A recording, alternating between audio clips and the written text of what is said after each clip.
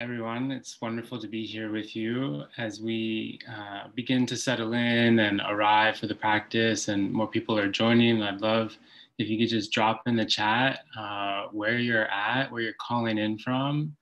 And tonight we're going to be talking a lot about transitions. So what energy are you transitioning with into this session? There's a lot going on in the world. There's a lot going on today in your life. What are you seeking to, how are you seeking to transition into this session tonight? So setting an intention for how you'd like to arrive and show up and be here together.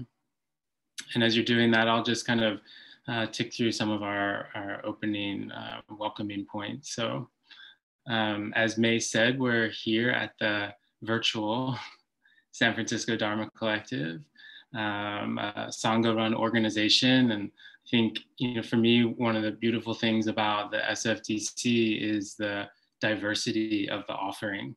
And as you heard just in that little overview from Mace, the offerings that are here at SFDC are really like none other. It's a space that's been created by the Sangha for the Sangha. And that diversity really allows the Dharma to come to life in a broader, more dynamic way. So thank you for all of your support of the collective and the teachers. So tonight is the Wednesday night Sangha Well of Being. And this is Eve Ekman and Chandra Lopan's Sangha, where it's a contemporary translation of the Buddhist practices. So yes, we'll be talking a lot about the writings and the ancient scripture. However, there is a translation, and you'll be hearing me talking a lot about my own personal experiences with the Dharma and how it supported me. So cultivating this kind of sense of a steady mind and an open heart. That's kind of the premise of the Well of Being. So many of you I have sat with before, both as a student and as a teacher. My name is Teague O'Malley. I am a meditation teacher. I'm trained in both secular and Dharma programs. I teach in hospitals and universities. We actually just finished teaching our first queer meditation course with the SFDC, a 6-week course called Cultivating Emotional Balance. And Mace, I had the privilege of holding that space with me. So, so it is an honor to be with all of you tonight. So currently in the Well of Being, there's, for many of you that have regularly sitting with the Wednesday night Sangha, you're familiar with the Lojong. And the Lojong is a system of mind training. It's an ancient system of these slogans, so these short, kind of pithy statements to help us consider and contemplate and practice how we can cultivate a steady mind and an open heart. You'll hear me refer to Bodhicitta quite often tonight. And for those of you that sit on the Wednesday Sanghas, you're familiar with Bodhicitta, but for those of you that may be newer, it's this concept of the awakened heart. There's a whole teaching on this that, we could do hours on the whole, retreat on Bodhicitta, but it's basically the awakened heart. And there's two aspects to Bodhicitta. There's the ultimate and the relative. And many of the teachings that we have in Dharma centers are really focused on the ultimate, kind of penetrating through the delusion of this samsaric existence that we're in. But also important to say that there's the relative aspect of Bodhicitta. As I like to kind of joke sometimes, the relative is the practice while we wait to become enlightened. Tonight's talk will be, the slogan for tonight is very highly ultimate Bodhicitta. We are going to be focusing on death as a moment of transition. So that's kind of at the ultimate, but I'd really like to frame tonight more about the relative. So even though the teaching is going to be about the ultimate level of reality, um, I would like to present a little bit more about how that shows up in our life. Teachings on death are always heavy, and we bring our own fears and our own attachments and aversions to this concept. And so as we progress through the night, you'll be hearing me referring to this idea of transitions. So we'll be using the ultimate teachings on death to help us in this relative existence that we're navigating through. And I really like this quote from Eve. The Lojong slogans are like a technology. I think that's a really interesting way of looking at these slogans, like a key to unlocking a better understanding of the heart and the mind. So tonight we're going to begin with a preliminary practice that many of you may be familiar with when studying the Lojong. And then we're going to jump into our slogan for this evening, which is very dense, lots to unpack. And then we'll follow that with a short reflection period, and then we'll end with our dedication. So a couple quick guidelines for this session. As always, an invitation to be present. So if we were in the physical space together, we would be turning our phones off right now and starting to really anchor ourselves in what's here. And given that we are on Zoom and we are using our technology, the invitation here is to set this intention to be here fully. And texts may come through, or there may be a temptation to check social media or email. And so let's set this intention to be here and be present. Also to be open. You know, we are going to be talking about death tonight, and that might be tough. So just being open to what you hear, what arises in your experience. I will be sharing through the course of the evening my own experiences that can be traumatic to hear about. And so again, the invitation is to just be open, see what arises in your own experience, and then use that as your practice. And with that, being patient. You know, I think any kind of Dharma teaching on the ultimate transition of death can be tough. And so to just be patient with it, let the medicine do its work, and take its time moving through you. And then lastly, taking care of yourself. So as many of you that sat with me before, I like to say this is not meditation boot camp. We're not striving or struggling. We want to cultivate this sense of relaxation and ease. So however that shows up for you, whether it's in your posture or whether it's taking a break or turning your camera off if you need to, just really setting this intention to take care of yourself here tonight. I just want to take a look at what people are writing here. So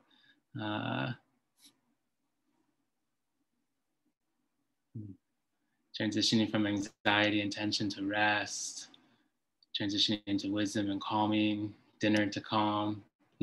Seems like to be a theme emerging here. And Diana, okay, so yeah, the slogan tonight is number 17. So we'll be jumping into that after our preliminaries. So thank you all for sharing. So before we get into our preliminaries, just to talk a little bit about what we're about to practice. So these are preliminaries that are specifically for taking teachings on the Lojong. And so I like to think of them as reminders of some of the foundational concepts of the Dharma that these teachings are based in, and as a way of preparing the mind, opening the heart to receive the teachings. I also like to think of them kind of as the foundation for the practice. So we'll enter into this practice with just a short a few moments of arriving and settling in. And then there'll be 4 aspects that will be more of like an analytical meditation, less about mindfulness or heart opening, but just considerations on these 4 aspects of the preliminary practices. So that may be different for some of you. Again, just bringing the open mind to this experience. So let's begin to settle in. So finding a posture that's comfortable for you, whether that's seated on the floor or a chair, you can stand up or lay down. And our first invitation here is just to begin noticing how we're transitioning from movement into stillness. As the body begins to settle in, just noticing what's alive in our experience as we shift from our day and our evening into this session together. Perhaps there's a sense of anticipation, maybe lingering thoughts or an energy carrying forward from the day into this session, and that's perfectly fine. Just welcoming all that's here.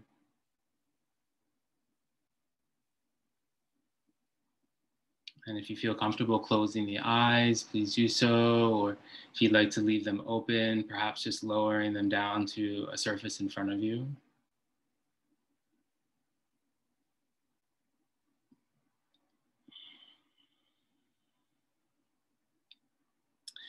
And let's begin to deepen our arrival by just bringing the awareness down through the body and beginning to feel the contact the body making with the ground beneath it, whether that's the chair or the floor or a cushion. And just taking a few moments here to feel the support rising up to meet the body, receiving that support without even having to do anything, just being here.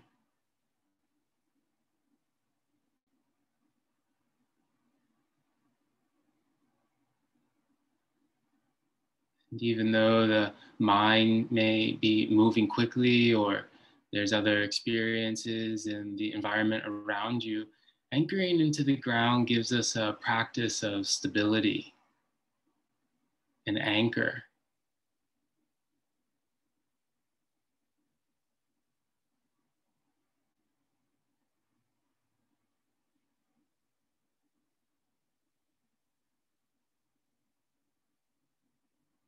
And then bringing the awareness now up through the body.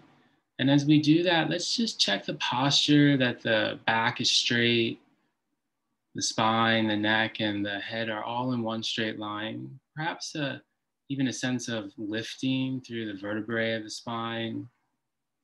And cultivating this sense of dignified posture.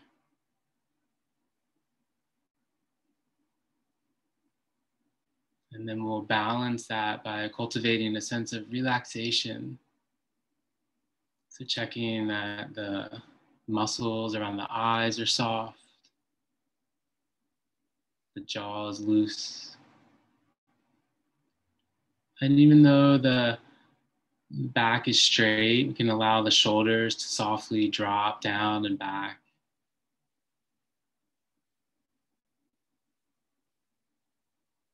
And to help support this sense of relaxation, let's just take 3 deep diaphragmatic breaths together, inhaling, softening the abdomen and allowing it to expand as you breathe in. And then releasing and relaxing as you breathe out. And 2 more breaths like that, just breathing in, expanding the abdomen. Breathing out, relaxing and releasing. And 1 more deep breath in like that.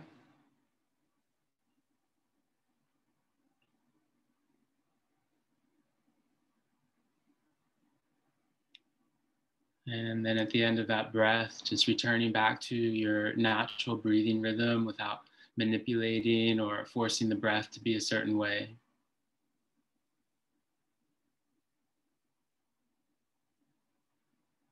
And before we move into the main part of this practice, let's set an intention for this practice and for this evening together to be open, to be curious, to be present.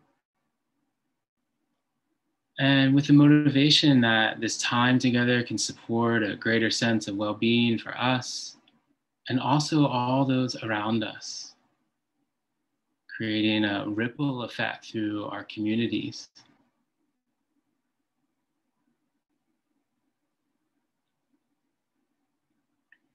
And from here, we'll begin to move into these preliminary considerations of our practice and our experience.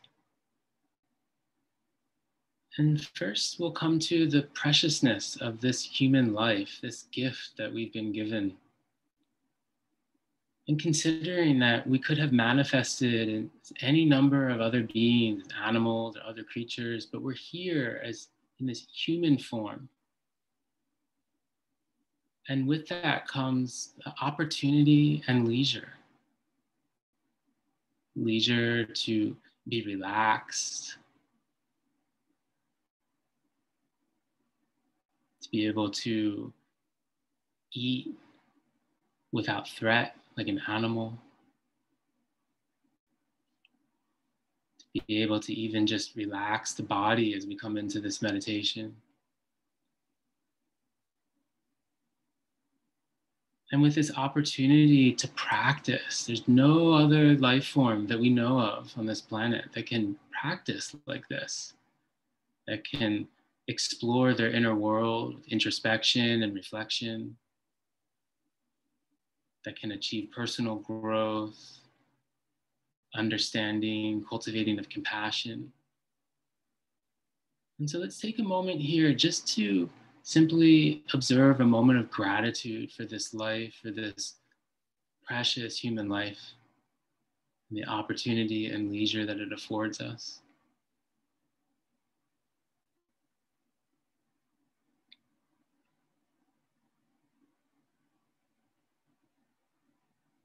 And cultivating this sense of appreciation for this life, even through its ups and downs, the hard days, the good days.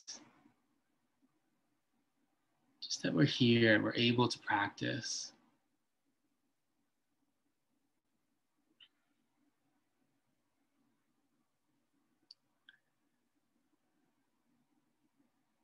And now moving to our next consideration, that all things are impermanent. Considering the fluid, ever-changing nature of reality, everything is constantly moving around us. And our perception that things are solid and independent from each other is really challenged by this consideration of impermanence, knowing that everything is moving, even in what we consider or perceive to be solid. Still, the molecules inside are vibrating.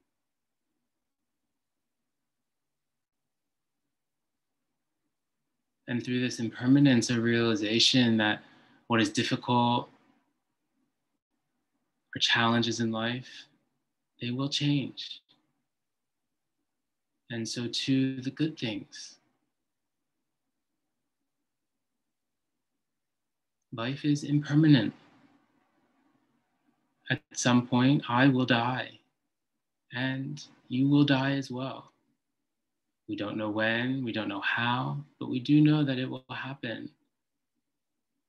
And not to be morbid, but to empower ourselves to use this time that we have, use this precious life that we've been given. And so pausing for a moment here, just to cultivate a sense of presence for this moment and rest in all that is arising and passing away. Whether it's an awareness of the breath rising and falling, or perhaps sensations in the body. Just taking a moment to rest here, even among all of the movement and impermanence of this present moment.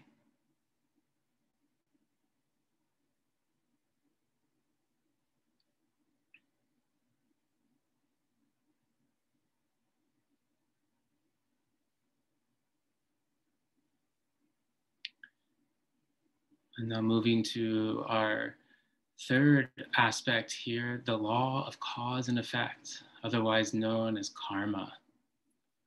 And so considering for a few moments that everything we experience has a cause.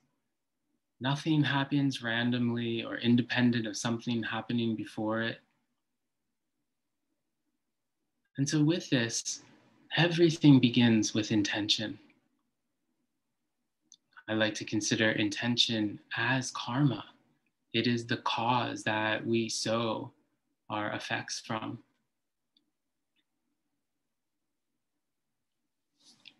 And so returning to our intention for this evening, for this moment, whether you'd like to stay with openness or presence, or setting your own intention. Perhaps even setting an intention to be the cause of goodness in the world. Knowing that every intention, every thought, speech, action has an effect.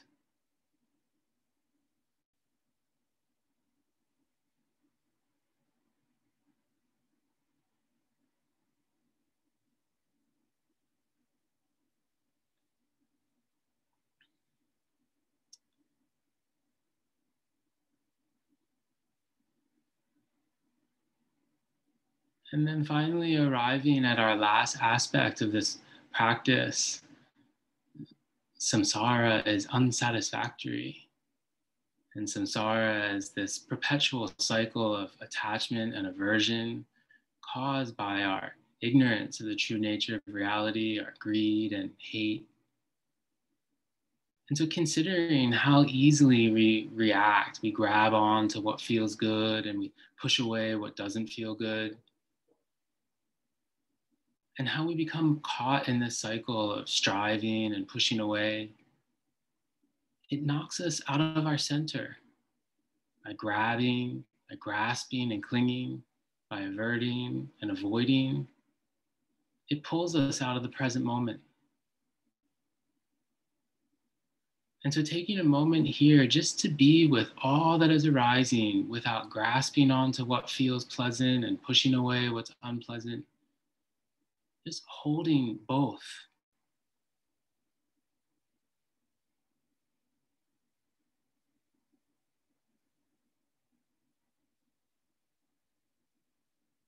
And not to feel bad about how we participate in samsara, but just to notice it. Just to be here with it.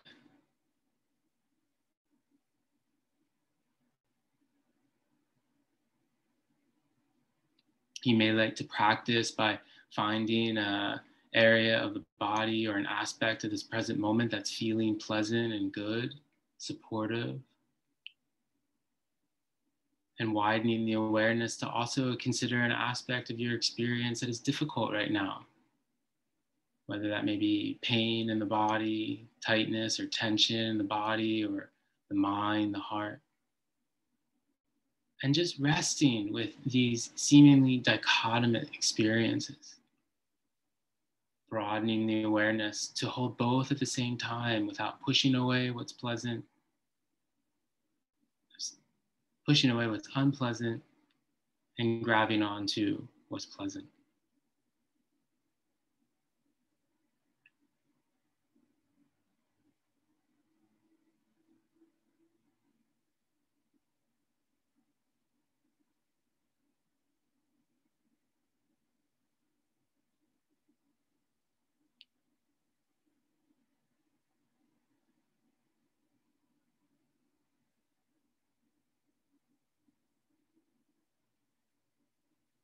And so we've just gone through these preliminary practices of the Lojong.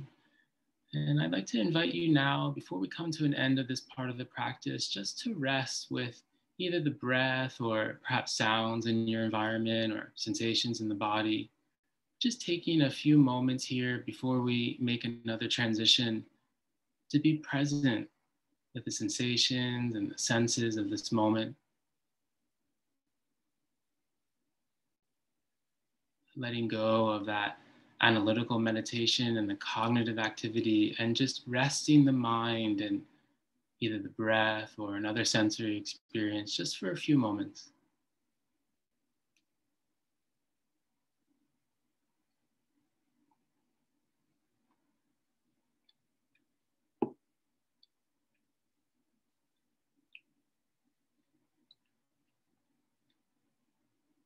and noticing how the mind may be moving, becoming distracted by other thoughts, other sensations in the body or your experience. And treating that also as a transition, noticing when the mind has slipped away from the present moment and gently transitioning back to the anchor of your experience.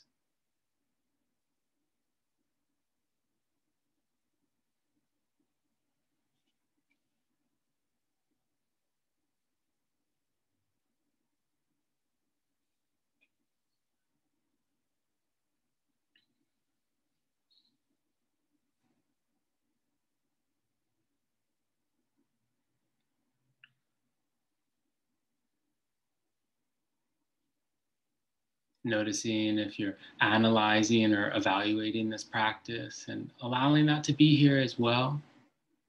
Whenever that may happen, just choosing to return back to the anchor that you've chosen.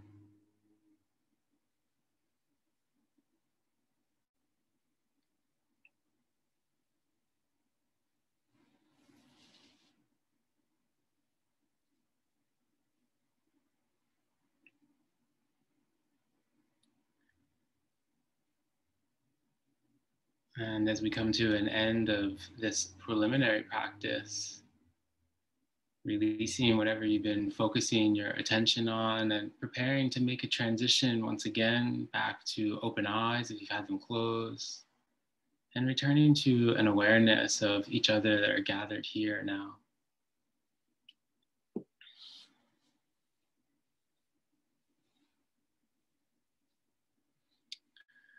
So thank you all for that practice. Before we move into our slogan, I just wanted to take a moment here to see if there's any questions or experiences that you'd like to share from that practice. And if so, perhaps just dropping a line in the chat. Again, if you have any questions about what we just did, or you'd like to share anything that came up for you, we just have a few minutes here if you'd like to share that in the chat. And as we wait to see if anything comes up, also knowing that at any point during the session tonight, that you can always ask questions or comments in the chat, and we'll keep an eye on them as we go.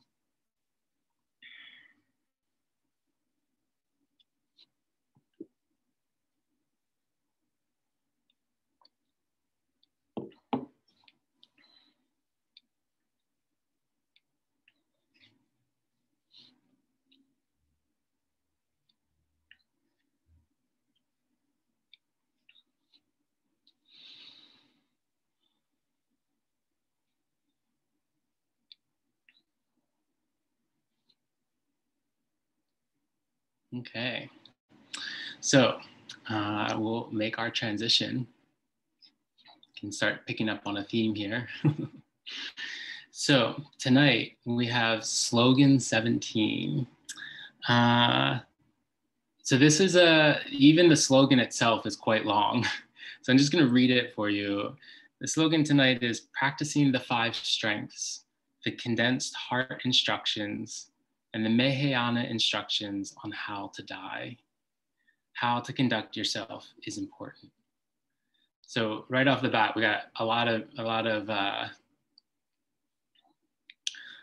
fertile soil to work with tonight. So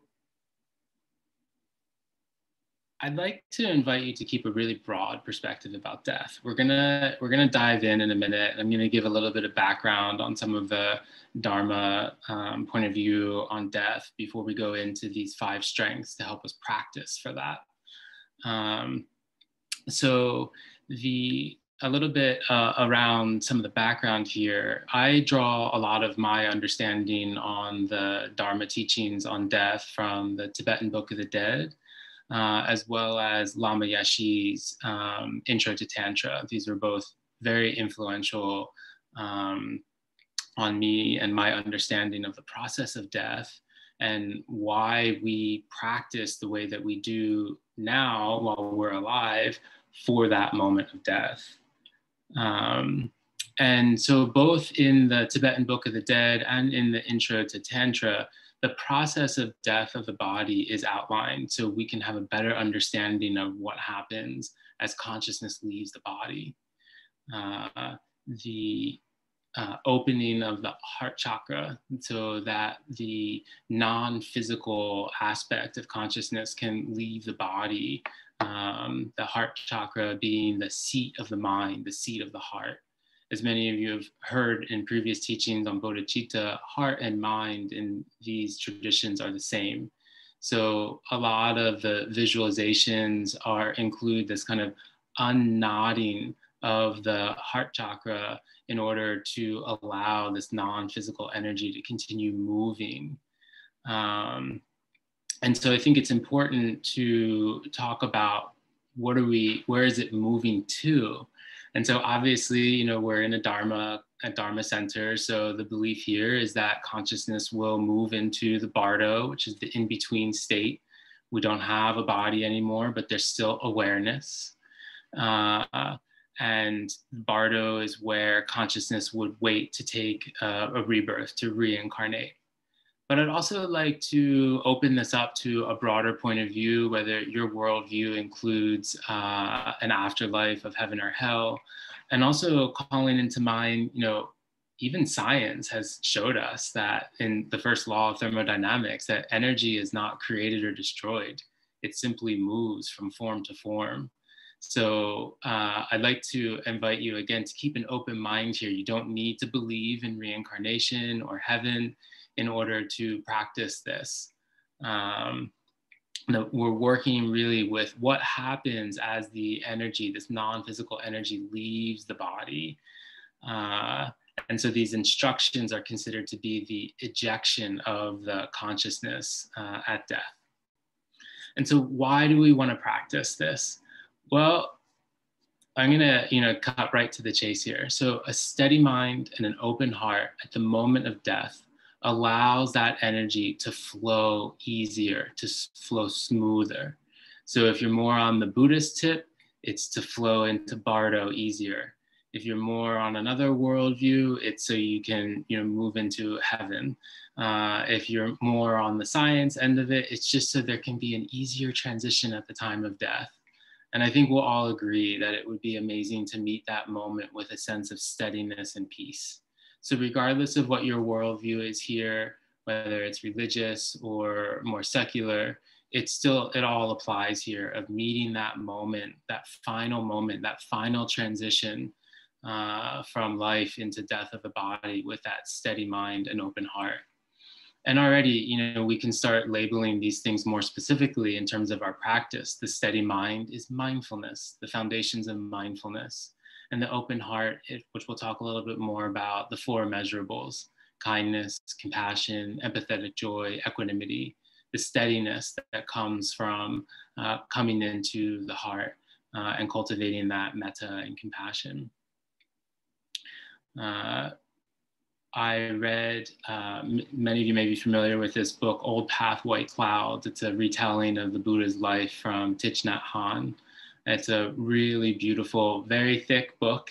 For me, I read it 4 times, can't put it down. I highly recommend it. There's a beautiful story about the Buddha. He had attained enlightenment already, and he was called back to the palace as his father, the king, was on his deathbed.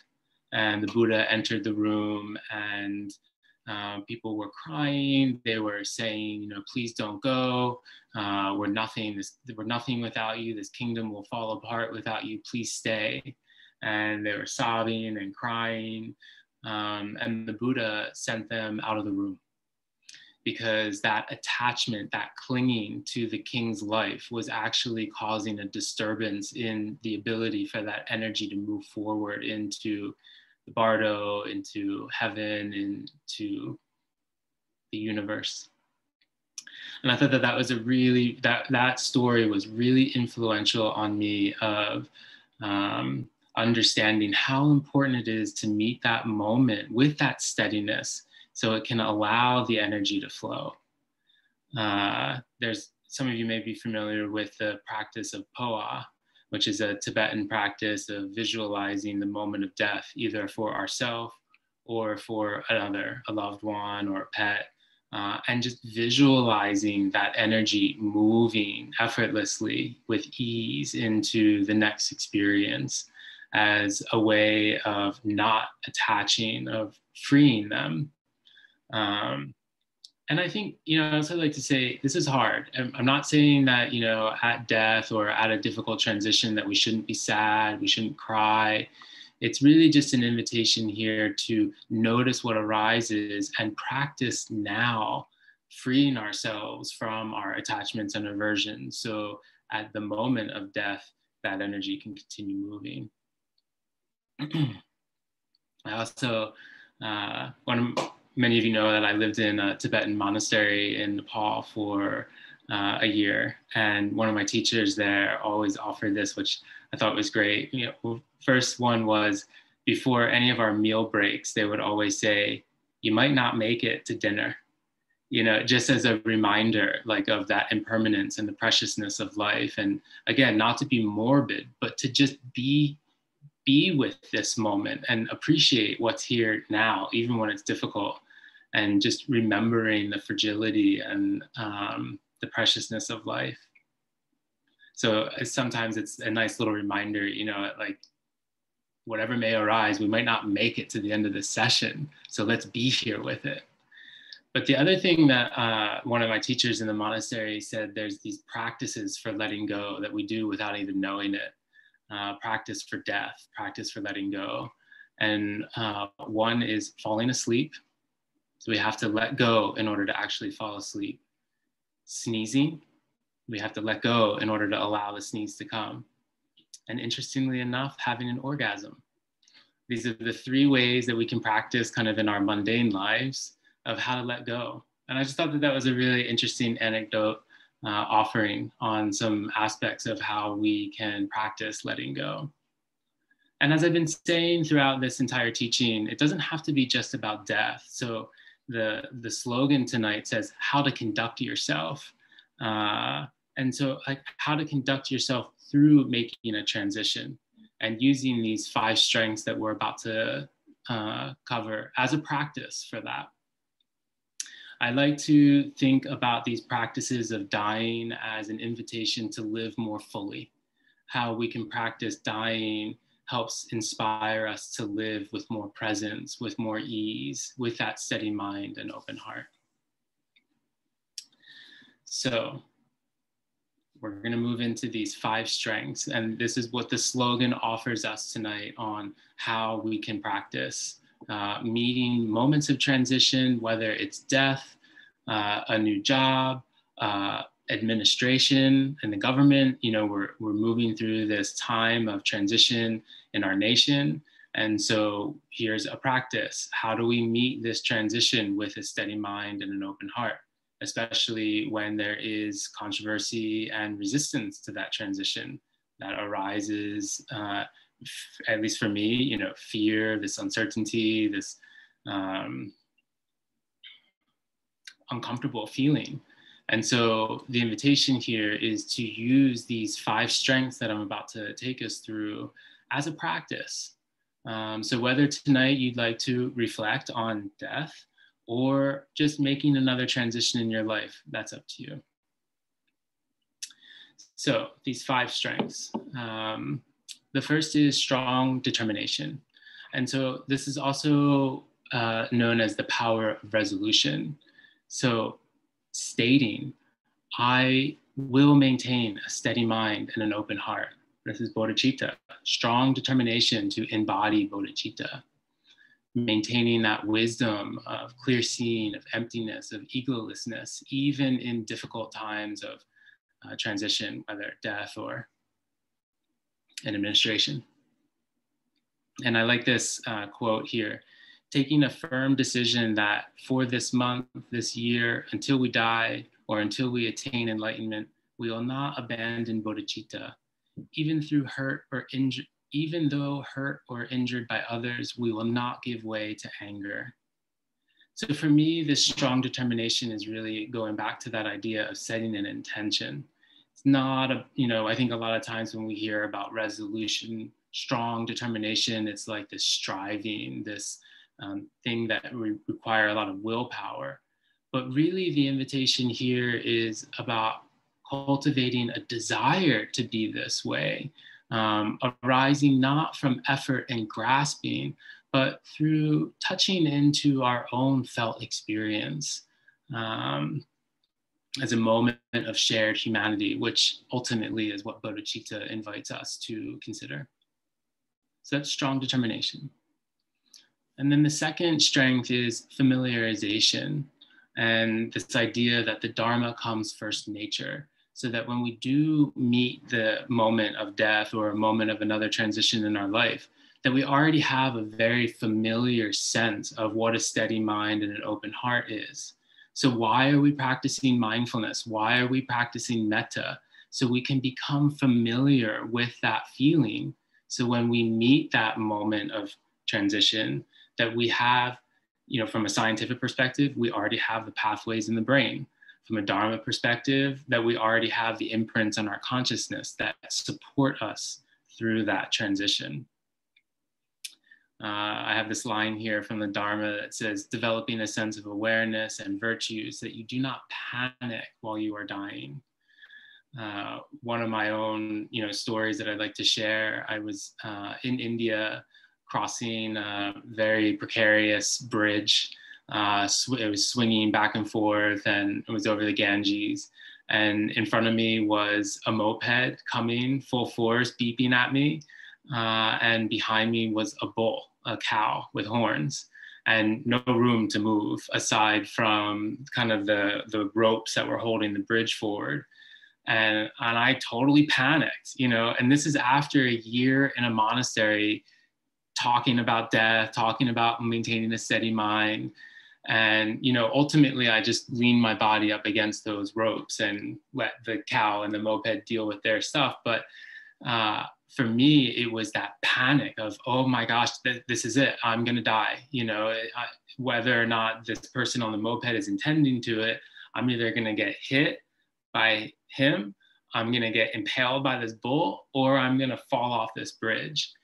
And it was a moment for me of realizing I still have practice to do, because I was meeting that moment of potential death in a panic. I was attaching it, grasping to my life. I didn't want to die. And if it had come to fruition, I would not have been in a very good place, because I would be grasping and pushing away rather than cultivating this familiar sense of steady mind, open heart. And I like to think about this familiarization also, those of you that have sat with me before, you've heard me say all the time, the medicine only works if you take it. So we can only become familiar if we have a consistent and disciplined practice. So not only, I think a lot of times people come to the Dharma, they come to meditation because they want to feel better. And that doesn't happen right away. We have to practice over time. So when we do meet these moments of difficulty, of transition, we have these familiar feelings. And I like to think, you can't think your way out of a difficult moment. You have to be able to feel. You have to already have the pathways in place. So the best way to meet that moment is to practice before it happens, so you can develop that familiarization. The third strength is the seed of virtue. So practicing the four immeasurables, which I know this sangha are experts in. The four immeasurables being loving kindness, the wish for self and others to be happy, compassion, the wish for self and others to be free from suffering, empathetic joy, finding happiness in other people's happiness. I also like to add gratitude into that. And then equanimity. So equanimity, not just as the steadiness and the balance, but also as the equal wish for all beings to be free from suffering, no matter what they have said or done. And so cultivating these seeds of virtue is an accumulation of merit, so that when we do meet that moment, we have those karmic imprints to help us move through that transition, to move through death with these seeds of virtue. The fourth strength is reproach, or also known as revulsion, otherwise known as abandonment of the ego. So I'm going to just talk a little bit about what the Dharma says, and then a little bit about my point of view on it. So the traditional teachings, as we all know in the Dharma, is to be quite critical of the ego, to be resentful of it. In the teachings of this slogan, it's really inviting us to acknowledge the difficulty that the ego creates for us. And I like this, many of you may be familiar with the Buddha at the time of his enlightenment. He said, "Jailkeeper, oh jailkeeper, I'm now free from your shackles." And he was speaking to his ego. And so I think it's this, in the Dharma teachings, there is this kind of pushing away, this demonization of the ego. And my personal belief here, just to share this, is, to honor the ego, to welcome it, to know that it's trying to keep us alive, that we can acknowledge that the ego is an evolutionary tool that has actually served us quite well in terms of our survival. Does it always serve us well? Perhaps not. And that's why we practice this steady mind, this open heart. The issue is when we start identifying as the ego rather than the awareness of it. So as I also like to say, the ego can be in the car, it just doesn't need to be driving. And so I think, again, this strength that we're being invited in this slogan to consider of how we relate to our ego. So maybe the traditional teaching might be to push it away and to overcome it. And I'm just offering that maybe we can see it as something that we can work with and that can support us as long as we don't identify with it. And then the last strength is aspiration. So again, being clear on our intention. And at the end of all of our practices, our Dharma practices, we're always dedicating the energy to a cause, to a person. There's this quote here: "Whatever conflicts I may encounter, may I be able to use them as steps along the path." I think that's a really powerful aspiration. So those are the 5 strengths, very heady, very cognitive based. I'm just checking in on time. Great. So I'm going to open it up for some questions, but before we do that, I wanted to share a little bit more about my personal experience with this. And I mentioned that there was that time on the bridge, and that really was an experience for me. It was like a check-in on where my mindfulness practice was in meeting that moment of threat to my life and seeing that I still had some work to do there. And so that's one half of, we have all of these cognitive explanations of these 5 strengths, and I like to just keep it simple: steady mind, open heart. So that experience on the bridge for me was touching into where that panic, it opened the door for me to see that I need to practice a little bit more. But I'd also like to share another experience that I've had. And before I do, I'd like to just preface this by saying, this may be difficult to hear. It is traumatic, but I do believe that there are a lot of fruits in this experience that I would like to share with you. And so actually 1 year ago tonight, I was assaulted in San Francisco by a man yelling homophobic slurs. And the way that it unfolded is that we had an encounter where he began verbally assaulting me, and I was able to get away from him. There was a very interesting dynamic that happened in my mind stream as I was walking away from him, where it felt familiar because I too was subject to the same conditioning that this man was. in our society, the demonization of the feminine, especially for a man to be carrying it, wherever the message comes from in the world that being gay is wrong. I also internalized that and had to work for many years in therapy on overcoming that. And I'm sharing this with you because I realized it was a sense of commonality between me and this man. I understood his suffering. And so as I walked away, I saw him go in a different direction.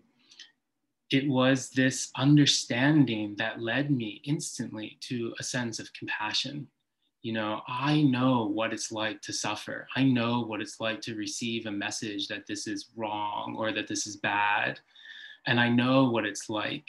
And so I immediately, without thinking about it, went into my metta practice. May you be free from that suffering to this man, you know. May all people that have experienced this kind of discrimination and hate be free from that. And so for about 10, 15 minutes, I was walking to meet my friends for dinner and, you know, just considering what had happened and practicing metta as I walked. And it was actually quite beautiful. You know, I was immediately with that, again, that familiarization, it just came second nature. As soon as I had that understanding of this man's suffering, the next moment was compassion. And then out of nowhere, he came out of the shadows and attacked me. And please hear this with an open mind. I looked into his eyes and I did not feel any sense of separation from him. That practice of 15 minutes of understanding that shared humanity between him and I, and practicing opening my heart to him, allowed me to meet the moment where he began to physically assault me with this sense of calm, this sense of understanding what was happening. I'm going to take a moment here and just pause and take a breath.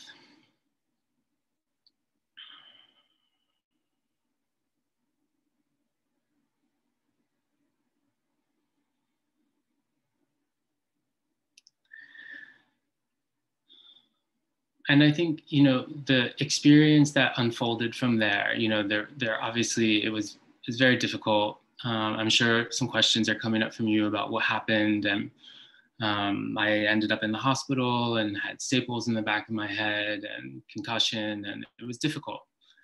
However, the entire experience through the ambulance, in the emergency room, I don't think that I would have been able to navigate it without that sense of open heart, without that practice of years of cultivating metta and compassion and understanding that it is the common humanity that allowed me to then experience the trauma with a perspective of this steady mind and open heart.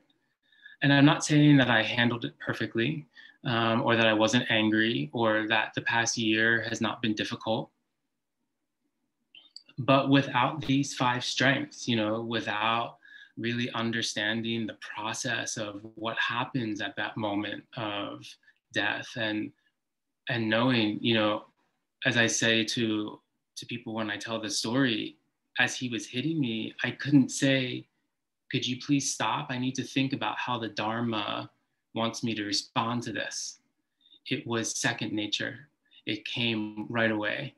I understood his fear. I understood his anger. And so in a way, it became this kind of emotional boundary that it allowed me to stay steady and calm and keep the open heart all the way through.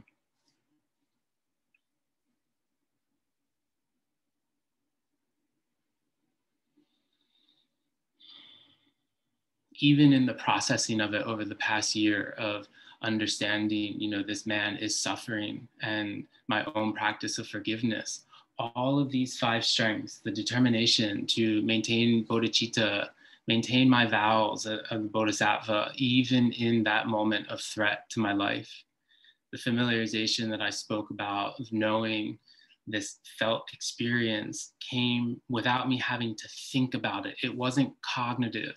It came from feeling, from the seeds of virtue, from a daily heart opening practice, from, you know, some of you that have sat with me before, that we've done these applied practices of metta on social media, you know, scrolling through our email, scrolling through social media, offering these wishes of kindness and compassion to all of those that we're seeing, walking down the street as people walk by us, may you be free from suffering. These seeds of virtue became so familiar to my consciousness that it was the reaction that supported me through it. You know, as I mentioned, the revulsion of ego, that sense of separation between us wasn't there. And this aspiration of whatever conflict I encounter, may I see it as steps on the path. I think last week the slogan was, may we meet all things that are unexpected as a meditation. And so this entire experience for me has become that. So I didn't die. I'm here. And I have this, you know, this message, I'd like to use this example as a transition. It wasn't about death in that moment. It was this practice for living. And that's what this past year has become, what these 5 strengths, what the Dharma, what the support of my friends and family have allowed me to make that transition. You know, it's weird today, feels almost like my birthday, because, well, I don't need to explain that. I think I see some nodding heads there. It was almost like a rebirth in itself. And so while I didn't die, and while this slogan is about death, I really wanted to share this with you, not just as the examples of the 5 strengths, but that we can make these transitions, whether it's death, whether it's a threat to our life, whether it's a difficult and uncertain transition of the administration, whether it's a new job, whether it's whatever it may be happening in our lives that is asking us to meet that moment with a certain quality. It's this steady mind, the clear seeing and wisdom of mindfulness, and the virtue of the heart that can carry us through.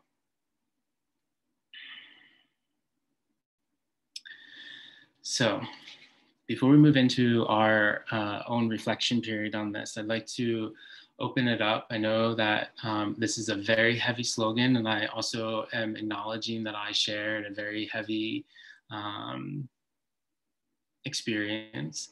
And so if there's anything that's arising, any questions, I can open it up now. If you'd like to, you can just either unmute yourself and ask, or if you feel better writing it in the chat. But just taking a moment to consider these 5 strengths of determination, familiarization, seeds of virtue, repulsion of ego, and aspiration. And also anything that comes up from you of hearing this teaching.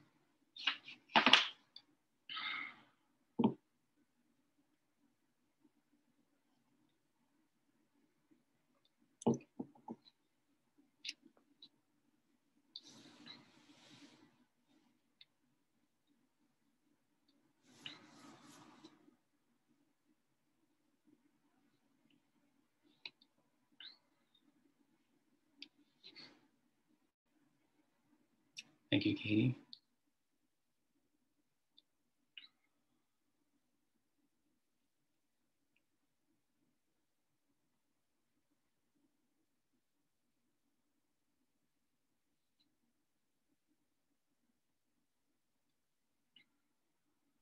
Tig, I have a question if nobody else does.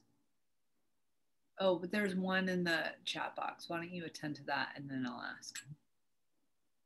Sure. So Ryan is asking, describe the practice you were doing that helped prepare you to be so peaceful during the assault. It's the 4 immeasurables. You know, every morning I choose a different 4 immeasurable. and work with it. Those of you that have sat with me know that, I really have offer an invitation that the metta practice moves at a certain point, moves beyond just these wishes for health and peace, and becomes more customized. So, like, what is it that's going well in my life? What am I grateful for right now? This feeling of connection with you all. May all beings feel connection. And it becomes less about the words and more about the feeling. Thinking about what's difficult in your life right now, uncertainty. May all beings be free from uncertainty. And again, it becomes less about the actual cognition and more about the felt experience. I think that the traditional slogan, the traditional phrases of, may you be happy, may you be healthy, may you be safe, are very important. And those are like the ground that we can practice on, but make it your own. Practice with what's alive for you so you can actually feel it. And then take it into the world. I always say that the formal practices on the cushion are so important. But they don't mean anything if we don't take them out into the world. So someone cuts us off in traffic, may you get to where you're going on time and safely. Make it real. And I think the other thing that really helped me in that moment, especially with this man, was this understanding, this shared experience of being human. And it's hard to talk about in terms of language is very limiting here, because it was like it wasn't a cognitive experience. I wasn't like thinking, how should I respond to this? But I saw the fear and the anger in his eyes, and I understood him, because I too have fear and anger. And so I think the other practice would be allowing these difficult emotions to be here, to not push them away, to be able to sit with what is difficult about this precious human life, so that when someone else is causing us or perceived to be causing us difficulty, we can understand where they're coming from.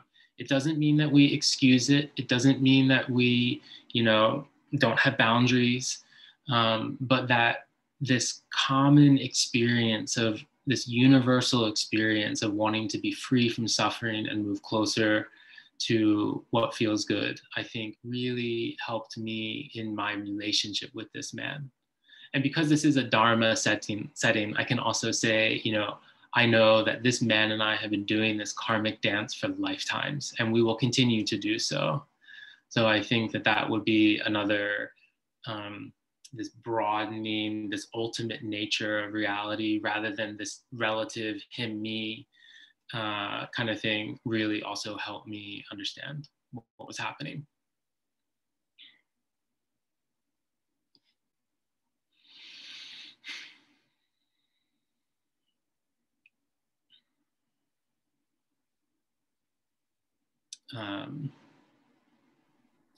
I'm going to add something here. When I was in the emergency room and the doctors were insistent on giving me morphine, and I don't know if I was, if you would consider myself to be delusional at this state or what it was, but I refused it. And the words that came out of my mouth, I won't be able to practice if you give me morphine, and I need to be able to practice with this, because what's the point of suffering if I don't learn this lesson?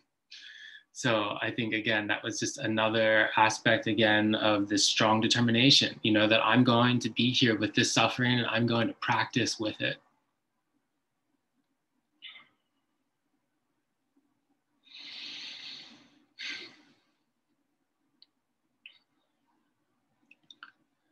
So Mace, maybe we can. Yeah, so my question is, first of all, thank you so much for sharing this really intimate and intense experience, and for being with us on your 1-year anniversary. Yeah. So yeah, first that. And then I think I just misunderstand the teachings about death. I think the teachings are telling me I'm not supposed to want to die. Sorry, I'm not supposed to not want to die. That's a double negative. Like, and so you get what I'm saying? Like, but I don't think I want to die. Right. I don't want to die.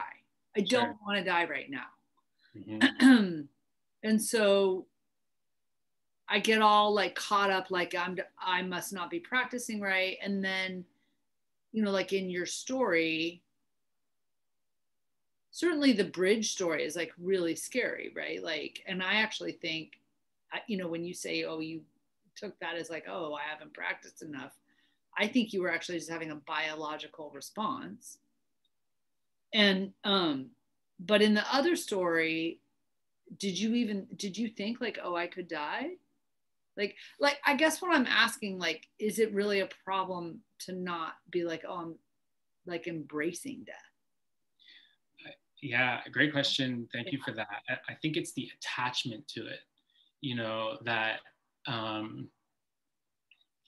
not wanting to die, of course, you know, we don't want to die, but then it's the attachment that then creates the barrier for the consciousness to move fluidly. We cannot want to die and still meet the moment of death with peace. And the practice that I would offer, and you know, I always love to say this, is like we practice in the Dharma, we practice in meditation with the small things, so that when we can meet the big things, we have that familiar path. So my invitation for you and for all of us here is, what happens when the mind wanders in our practice? We're focusing on the breath or a body scan and the mind wanders away.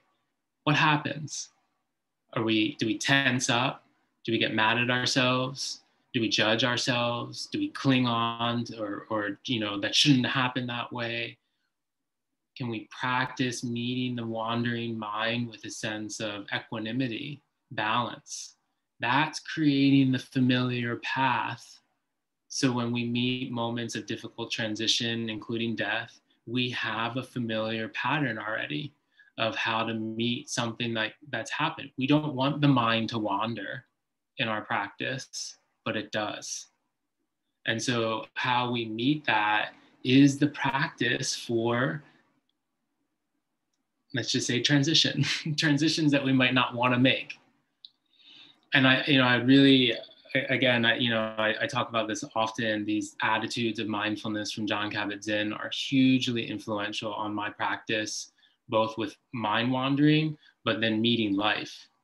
You know, aware of my judgments without striving, trusting, accepting and letting go. You know, all of those attitudes of how we meet the wandering mind, it's not just for the sake of the practice on the cushion, it's so that we can meet life and death with those same attitudes. And so I really want to, you know, reemphasize here that it may seem like a big stretch to go from awareness of breath to how to die. But just like, you know, most of you have heard me say this example before about like when we need to lift something heavy in our house, we need to move some furniture. It's the work that we do in the gym to strengthen our muscles that allows us to move that. So we can't just never train and think that we can lift something heavy. And it's the same thing with death, you know, like if we're not practicing in these little ways in our mindfulness practice, in our heart opening practice, to think that we're going to be able to meet death with steady mind and open heart, just because that's what the Dharma says, we have to be practicing. We have to get into that mind gym, the heart gym.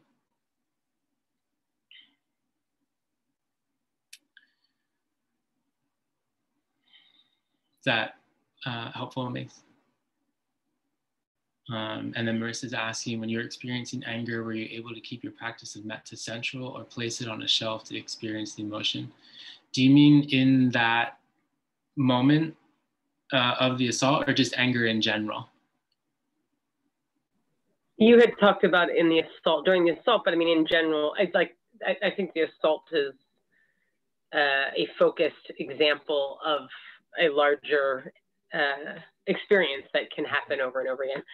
So I'm just asking you, you spoke about not excluding emotions like anger as one example, in the experience that you can still have those, just as you can still set boundaries. So I'm wondering, in the emotional side, when you experience the emotions, do you feel like you were able to experience those two things simultaneously? Or is it like the wandering mind, come back, the wandering mind, come back, anger, come back to metta, anger, come back to metta? Yeah, thank you, Marissa. I think great, really insightful questions. And I think the answer might actually be in there, of being able to hold both, and that's the practice. Like we said in the preliminary practice, can we find something pleasant in the body and something unpleasant, and then hold both of those at the same time? That is creating the familiar pathways so that we can experience difficult emotions while still being anchored with an awareness of something that is balancing it in that moment. I will say in that moment, that fateful night, I didn't experience anger because I practiced before, because I saw his anger and I had already dealt with mine. Years in therapy, years of metta practice, years of cultivating emotional balance. And I'm not saying that I have yet, and I still have a lot of work to do. But in that moment, I don't consider myself to be, I was living. I wasn't practicing in that moment. I was just there with it. There was a understanding almost that every practice that I had done, a year living in a monastery, all of my teachings and practices and trainings with the Dharma, that was the practice that led me to meet that moment with the open heart. And it was life, it was life. So I think what I would say to that also about the difficult emotion is practicing not pushing away, practicing being with the difficult emotions. Because in this example of the assault, it was the common experience. It was the shared humanity that I had with this man that allowed me to understand, that brought me to the doorway of compassion and understanding. I will also say, just to, put this out there, I did experience anger, at some point about the world that we live in. Things got a little bit knotted up for me of like politics and and Trump and this sentiment that people that vote for that party, it's an act of violence against people LGBTQI, and so I felt a lot of anger that was like really fueled there. And so then there's my practice. That has been my practice through this entire election, of just being with that anger and working with it. And even though I don't have a shared felt experience of discriminating others, I do understand what it's like to be confused and to be angry. And so that was my practice. So no, I'm thinking of death as a transition, helpful. And that's, again, just to acknowledge, this is a heavy teaching, these are heavy examples, but just using it, transition, and again, practicing with the small things. How do we transition from when we get up from this practice? How do we transition from walking from one room into the next? Like maybe stop and pause. Like, what's the energy that I'm carrying into this meeting with me? What is my intention as I walk through this doorway? Like, those are all the little transitions. These are all the little moments that we can practice making transitions with that steady mind and open heart. Recommended particular Kabat-Zinn books. So chapter 2 of Full Catastrophe Living, Jon Kabat-Zinn, is all about the attitudes of mindfulness. And there's also a YouTube video where Jon speaks to the attitudes as well. So chapter 2 of Full Catastrophe Living, and then just Google or look up on YouTube. I think it's called The 9 Attitudes of Mindfulness Practice.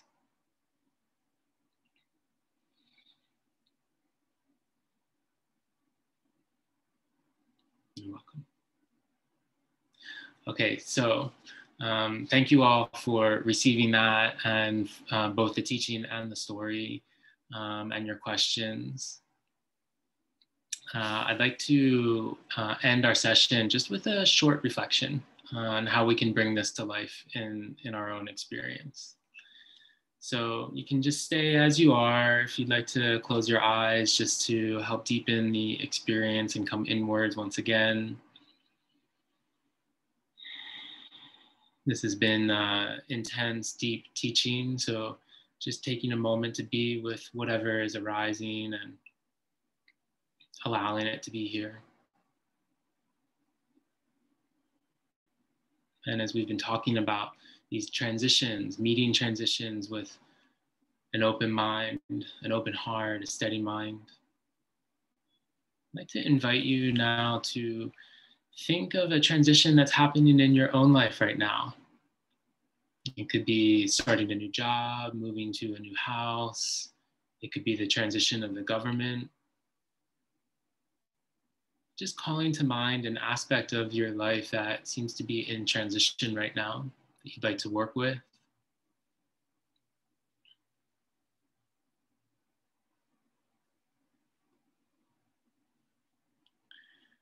And I'd like to invite you to now visualize yourself making this transition with a steady mind. What does that look like, meeting this transition with mindful awareness, moment-to-moment awareness? And whether you visualize this in your imagination, seeing yourself actually making this transition with steadiness of mind, or maybe it's thought forms that arise, just taking a few moments here to visualize making this transition with a steady mind.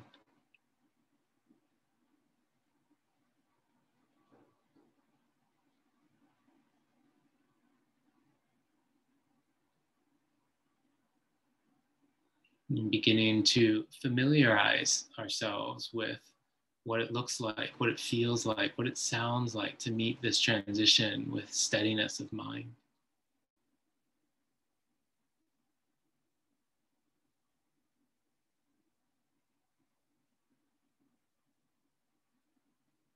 And noticing if doubts or skepticism arise, and welcoming that, but knowing that right now this practice is focusing on what it would be like to make this transition with a steady mind.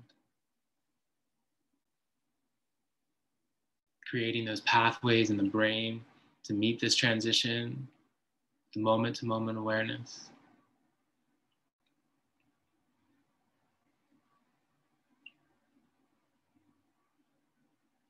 And now let's add the heart into this. So now visualize yourself making this transition with an open heart.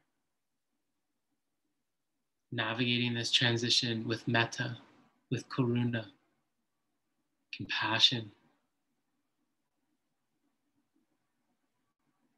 What does that look like, sound like, feel like?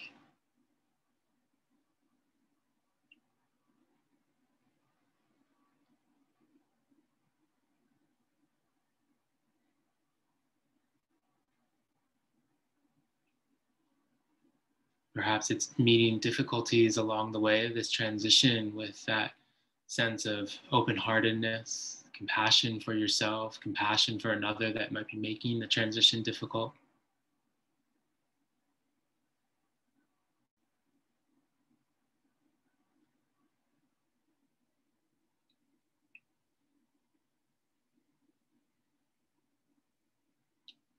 And with this open heart, how can this transition be for the benefit of all?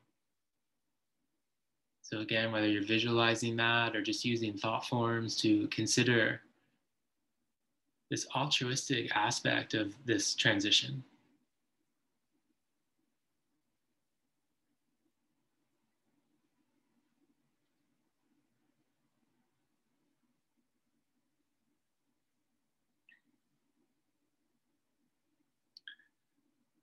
And taking a moment now to consider what intentions that you would like to set. What strong determination and aspiration would you like to cultivate for this transition? And whether that's words or feeling, just taking a few moments here to set your intentions for how you would like to navigate this transition in your life.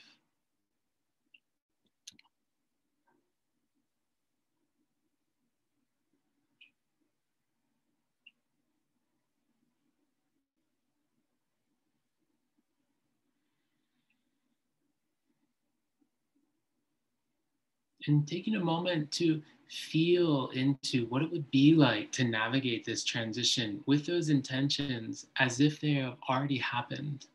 How would that feel?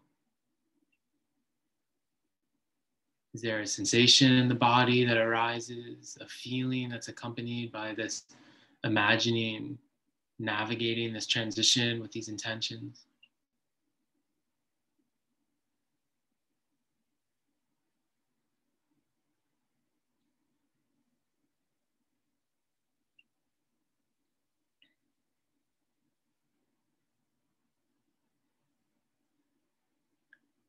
And now the final consideration here. What is the gift that you would love to offer the world through making this transition? How can you be in service to others and make an offering through your experience of this transition?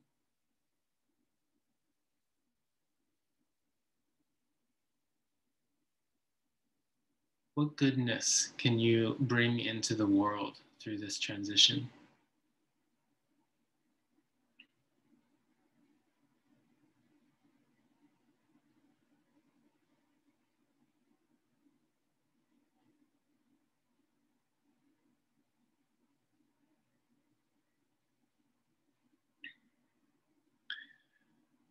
And then for a moment now, releasing any visualization or thought forms and just resting in an open awareness. What's here? How are you feeling?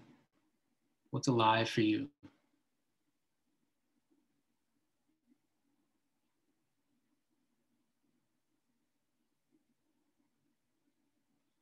And I'd like to end this reflection with these words from Pema Chodron on where to begin and how to set intentions for this journey of transition. To engage relationships with curiosity, with compassion. To observe surroundings with curiosity, with appreciation. To notice synchronicities with curiosity, with gratitude. To recognize patterns with curiosity, with acceptance. To expand horizons with curiosity, with imagination. To welcome vulnerability with curiosity and with relaxation. To celebrate the many paths with curiosity and with tolerance. The perfect place waits within. You need only to begin. Crack open your curious heart.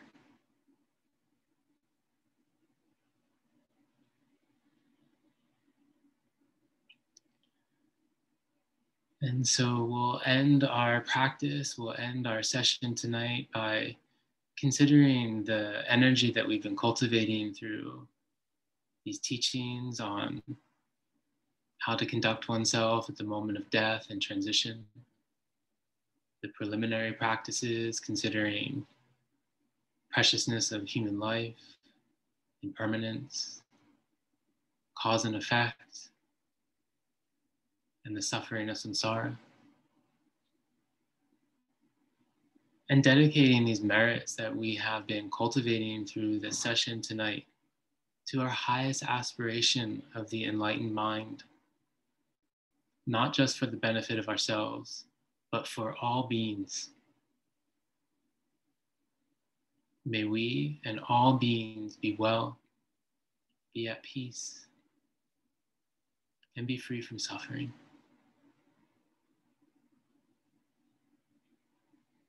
And if it feels comfortable for you, gently bowing the head as a sign of respect, not just for each other, but also for yourself. And thank you all for showing up tonight to practice, for your presence, for cultivating a steady mind and an open heart.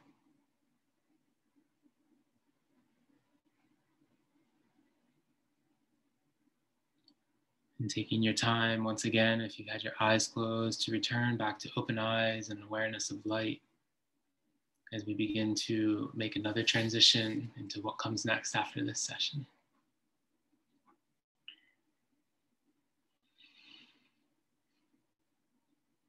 Thank you, my friends.